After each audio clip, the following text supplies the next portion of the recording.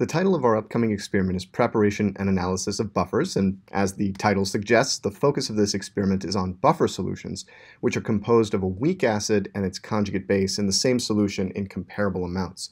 The cool thing about buffers is that they resist changes in pH, so they provide a mechanism for pH control in solutions where we might be generating hydronium or hydroxide, say in a swimming pool or in a chemical reaction that generates hydronium or hydroxide, where we're deliberately generating those things. In this experiment, we will look at two different ways to prepare buffer solutions and compare them to see which of the two is more accurate. Theoretically, the two methods should be identical. However, due to various types of experimental uncertainties, we're going to see some differences. And then in the second half of the experiment, we're going to put the Henderson-Hasselbalch model to the test, which is the application of acid-base equilibrium to a buffer system to give a relationship between the ratio of the concentrations of the conjugate acid and base, conjugate base and acid, and the pH of the buffer solution. We're going to see if that relationship between the conjugate ratio and pH holds up, and look at the differences between an acetate buffer system and an ammonia buffer system, which is associated with a different pKa value for the conjugate acid.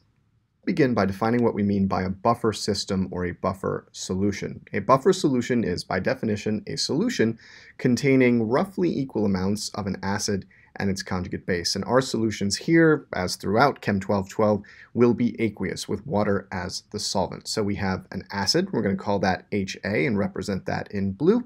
And we have a base, and we're going to call that A- and represent that in red. And they are present in roughly equal amounts, although they need not be exactly equal. And we'll put some constraints on the relative concentrations of HA and A- here shortly. So we have the acid and the conjugate base, and it is important here that they both be weak. The acid must be a weak acid, and the conjugate base, as a corollary of the acid being weak, must also itself be weak. The practical upshot of this is that the pKa of the acid, the pKa of HA for an aqueous buffer system, must fall between 0 and 14. Because pKa for HA and pKb for A-, the conjugate base, sum to 14 in aqueous solutions at room temperature, this implies that pKb is also between 0 and 14.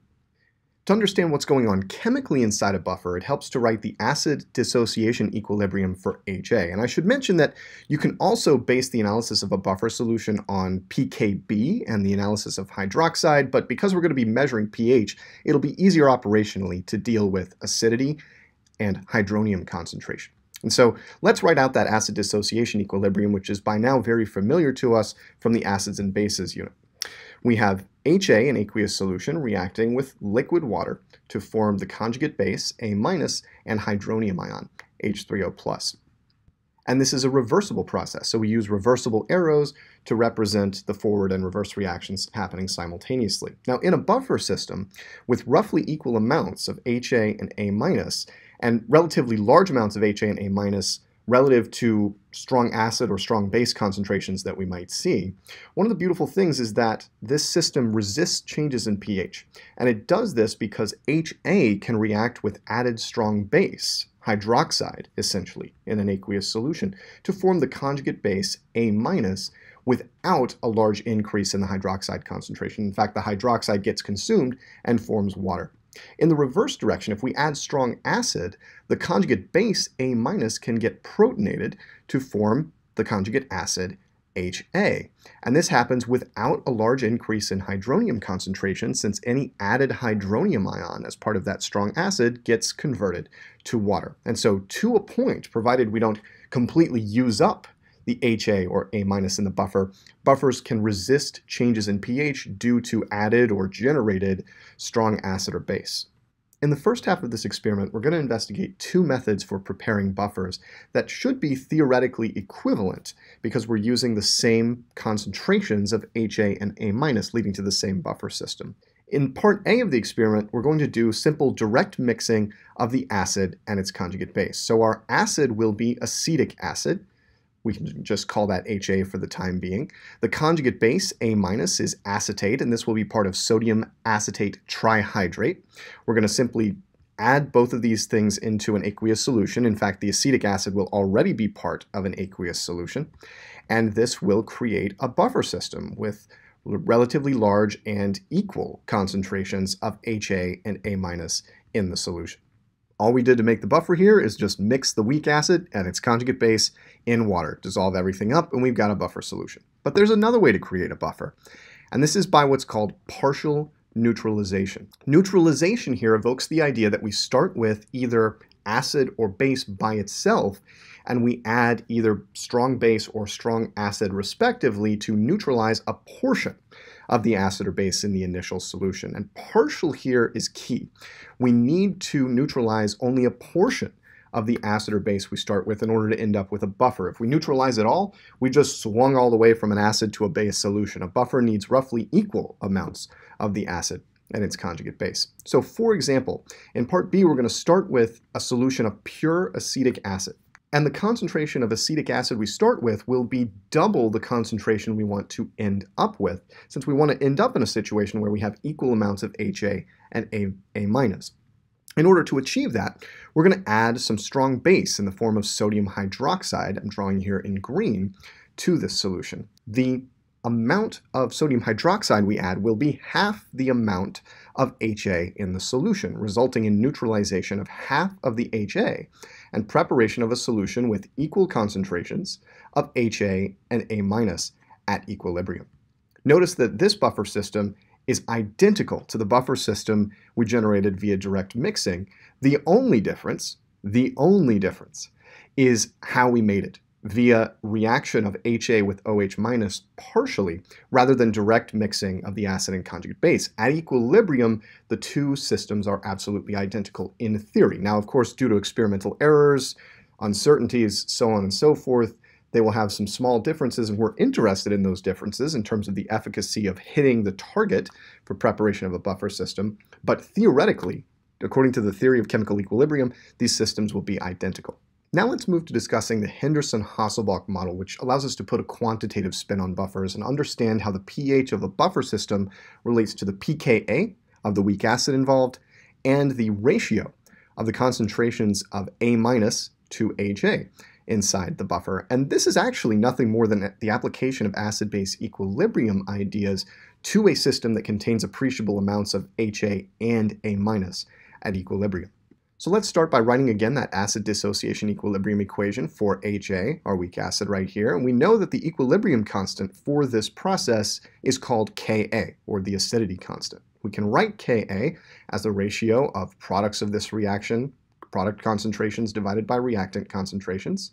And all of this, of course, is at equilibrium. Now, what we can do to this to get a form that's a little bit easier to work with if we're measuring pHs, which is the negative base 10 log of the hydronium concentration at equilibrium, is we can P on both sides and generate an equation that looks like this. pKa is equal to the pH minus the base 10 log, since the P operator is the negative base 10 logarithm, of this ratio, A- divided by HA at equilibrium. And in practice, this is very, very close. In fact, close enough that we can ignore any small changes in the position of equilibrium to our initial values. So however many, for example, moles of A- we added initially and moles of HA we had initially can be used to calculate this ratio directly. And since everything is in the same solution, even though we're writing concentrations here, number of moles works just as well. I'm going to rearrange this equation slightly to get pH by itself, since this is often our dependent variable, and the conjugate ratio in pKa on the other side of the equation, since these are things that we can tinker with by adjusting the conjugate ratio or changing the weak acid we're working with in the buffer system. So this equation is highly convenient. This is the Henderson-Hasselbalch equation. It provides us with a relationship between what we call the conjugate ratio, A- concentration divided by HA concentration, number of moles also works, relationship between that, the pKa of the acid, HA, and the pH of our buffer solution. And so we can design a buffer solution with a particular pH by hitting a particular conjugate ratio in the way we prepare the buffer. Now, in practice, because we need significant amounts of A- and HA in a buffer system, there is a limit to the pH range of a given buffer system. The pKa of the weak acid is at the center of that pH range. pKa minus 1 pH unit is the lowest pH we can get, and pKa plus 1 is the highest pH we can get. So this is the effective pH range for any buffer system, and getting as close as you can to the pKa is ideal. This provides the maximum capacity of the buffer to resist changes in pH due to added strong acid or strong base. In parts C and D of the experiment, we're going to put the Henderson-Hasselbalch model to the test by preparing buffers with known conjugate ratios and measuring their pHs, and then essentially fitting to this equation on a graph to see if our data reflects this model equation. So the graph we're going to generate here has the logarithm of the conjugate ratio, A minus concentration divided by HA concentration on the x-axis, and the pH of the resulting buffer solution on the y-axis. And notice that this graph models the Henderson-Hasselbalch equation with pH as the y variable and the logarithm of the conjugate ratio as the x variable. We would expect a linear relationship here with a slope of 1 and a y-intercept of the pKa. In parts C and D, we're going to prepare 4 buffer solutions with different conjugate ratios. We're going to start with our 1-to-1 solution, which was generated in part A and B, and then we're going to move to 2-to-1, 5-to-1, and 10-to-1, increasing the amount of conjugate base relative to conjugate acid. We're then going to measure the pH, and we're going to do this for 2 different buffer systems: the acetate buffer system, HOAC, and its conjugate base, OAC-, and the ammonia buffer system with NH4+ as the conjugate acid and neutral NH3 as the conjugate base.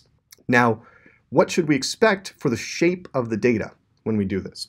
Well, we actually already touched on this. We expect a line with a slope of 1, a slope of unity, if you want to sound fancy. And what about the y-intercept? What is this y-intercept? Well, think about what happens when the logarithm of that conjugate ratio is equal to 0. That entire term underlined in green drops out, and we're left with pH equals pKa. The y-intercept here should be, theoretically, the pKa of acetic acid. For the ammonia buffer system, in terms of the slope, we expect the exact same thing, a line with a slope of 1. And what about the y-intercept? Well, now the y-intercept is still a pKa, but it's the pKa of the conjugate acid NH4+ right here. And this is going to be higher than the pKa of acetic acid, and you can see that if you look up the pKa of ammonium relative to acetic acid. In fact, it's a good idea to go ahead and do that just to give yourself a sense of where you expect these lines to intersect the y-axis when you prepare this graph. And that's parts C and D. So once we've generated and graphed this data, we're going to look at the accuracy of the results, trying to hit those accepted pKa values on the y-intercept as best we can. And then we're going to look at precision as the goodness of the fits, essentially. How much spread is there in my data points about the line of best fit gives a measure of the precision of our fit.